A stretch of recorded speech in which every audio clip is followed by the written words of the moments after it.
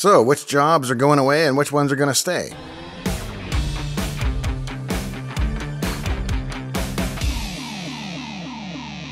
Hey, I'm Dave. Welcome to my shop. I'm Dave Plummer, a retired software engineer from Microsoft going back to the MS-DOS and Windows 95 days, and I've been a professional software engineer for some 40 years. I started in BASIC and assembly language and then learned C and C++ and later C# and JavaScript and Python and the whole catastrophe, as they would say. And would I do it again? Of course I would, because as I'm fond of saying, I've been very fortunate, yet I'd trade it all for a little more. Plus, I just love to code. That I've been paid to do it this long is spectacularly fortunate. But what about today? Does it make any sense to go into software engineering right now? Or won't ChatGPT effectively do all the programming for us? Well, I'm here to argue that both things may be true. Some programming jobs definitely are going away, but others are going to become even more valuable than they are today. And I'm going to help you sort out which is which, so you can hopefully avoid heading down a useless alley.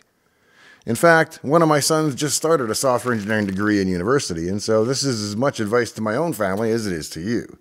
It's just my opinion, but I hope you do like it. And if you do, please consider subscribing to my channel. I don't have any Patreons, and I'm mostly in this just for the subs and likes, so please be sure to leave me one of each before you go today. And do make sure you've turned on the all notifications icon for the channel so that you actually see future episodes. So, which jobs are going away and which ones are going to stay? Well, big picture, I'm worried less about any specific language or area of expertise, and I'm more worried about overall competence. If you graph programming ability across a population of coders, I imagine it's something like a normal distribution. And I'll tell you right now that the people on the far right side of that graph are doing very well today and will be fine for a long, long time. Because the reality is, even if ChatGPT were 3 times better at blasting out some tasty Python boilerplate, that's not what those folks are doing all day anyway. If you're debugging the call stack for an SRAM cache miss and an interrupt handler of a microcontroller because of a reference counting bug and a shared pointer off in some library, you're going to be okay. There aren't many human programmers who are truly excellent at debugging complex synchronization issues to begin with, and it will be quite some time before ChatGPT can do it for you. If, on the other hand, you're the kind of programmer they task with changing the year in the mail merge header just about halfway through every January, then it might be time to think about truck driving school. Okay, maybe that's a little harsh. And most trucks will drive themselves soon enough anyway. Actually, I figured they'll run in convoys and the front truck will have a pro driver akin to a train engineer. Fewer truckers, but with higher end skills. And I argue programming will be similar. The difference between AI programming and trucking, however, is that we're about to face an explosion in AI and AI development.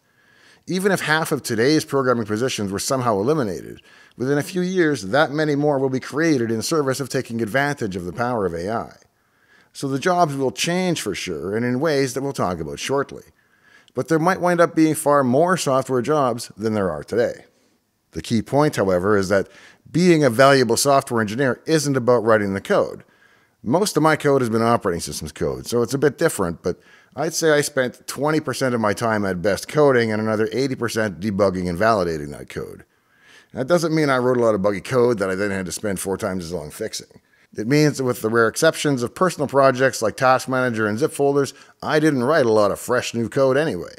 The cases where you can get paid good money to write main.cpp over and over are actually pretty few and far between. Instead, let's consider a task like porting the Win95 shell over to Windows NT, something I spent a long year on in 1994. The bulk of that work fell into 2 broad categories: updating the codebase to be Unicode or 16-bit characters, and then making it all work atop the NT kernel. As just one example that I think ChatGPT is a long way from solving on its own, we had to address the problem of file shortcuts. So imagine you create a shortcut to a text file on your Windows 95 desktop, and you wind up copying that shortcut to a floppy disk and taking it to your Windows NT machine. That machine operates in Unicode, not ASCII, but it still has to be able to read the original shortcut. But it also has to allow you, under NT, to rename the shortcut to a complex kanji string. Or kanji. I don't know. I've only read it in books. And better yet, you should still be able to take that floppy back to the Windows 95 machine, and the shortcut still has to work and not crash Windows 95, and since Windows 95 is already pretty much carved in stone, no changes can be made there. So every aspect of the interrupt had to be handled on the NT side in a backward-compatible but forward-looking way. It wasn't a process of writing code so much as figuring out what code even had to be written. I fully expect that within a couple of years, AI will be able to do the grunt work of that porting process, or perhaps the easy 90% of it. But the harder aspects of compatibility between systems, not to mention the very human problem of where compromises are going to be made, will be more elusive. And that's where you, as a software engineer, should be aiming to add value.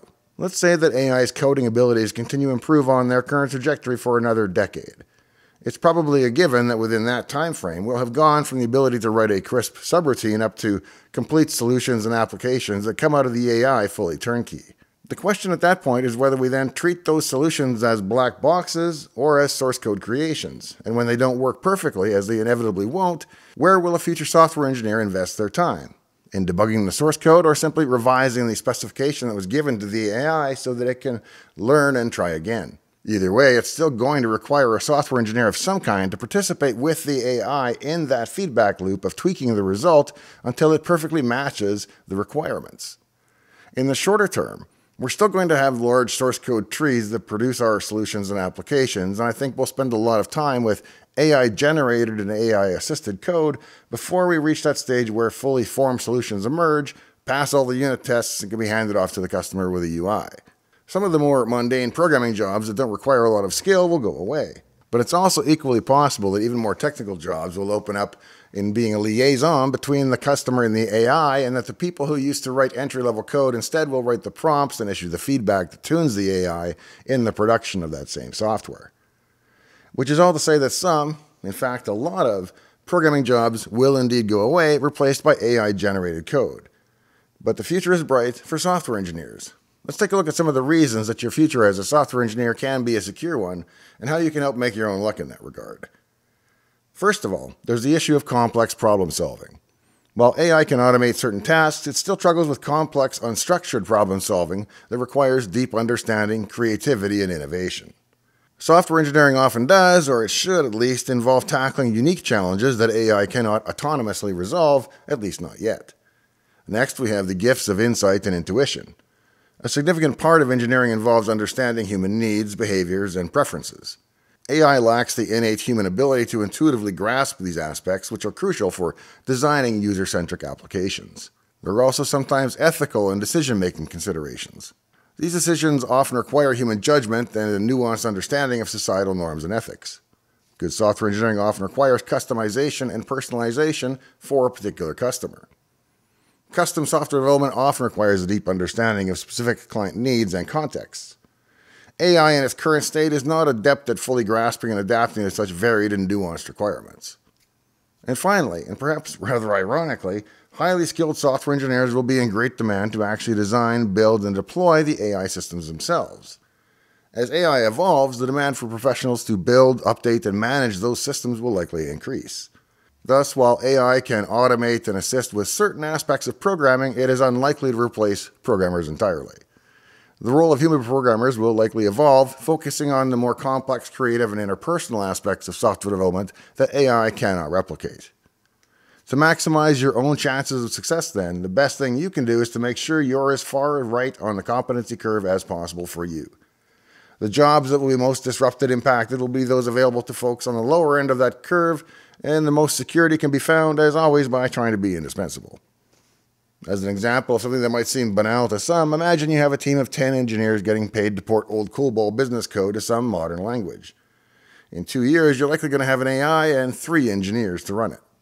My conjecture, then, is you're better off being in the top third than the bottom third. In other words, there's still plenty of gold in our hills, but the days of easy picking nuggets out of the creek are long past. For the dedicated and the innovative, though, it's the beginning of a whole new gold rush. I'd be curious to hear your thoughts on the matter, and I do read all the comments, so sound off and let me know. If you're on the autism spectrum, or if someone you know, love, live with, or work with is, you owe it to yourself to get my book on Asperger's and ASD. In addition to containing everything I now know about autism that I wish I'd known long ago, it contains specific chapters on working for someone with ASD, managing someone with ASD, and various other employment topics. Check out the link to the free sample in the video description. Thanks for joining me out here in the shop today. In the meantime and in between time, I hope to see you next time, right here in Dave's Garage. And yes, I'm just getting over influenza, so if I sound a little funny and look a little funny, that'd be why. See you later.